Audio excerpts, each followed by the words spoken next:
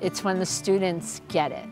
When I'm teaching something and the student just looks up and smiles and goes, "I got it, look at this, Mrs. Clark, I understand." And I'm like, yes, that's it. Hi, my name is Allison Clark. I am the art teacher at Pasadena Fundamental Elementary School.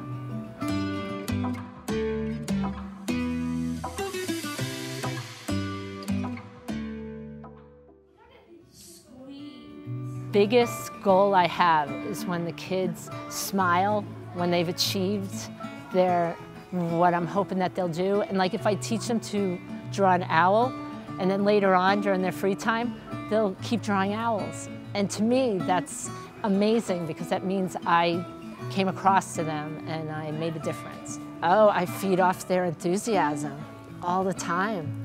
You know, they come in excited. I usually even ask them what they've done, you know, on the weekend so I can kind of feel some of their excitement from what they did out of school, and then we can bring it into the lesson.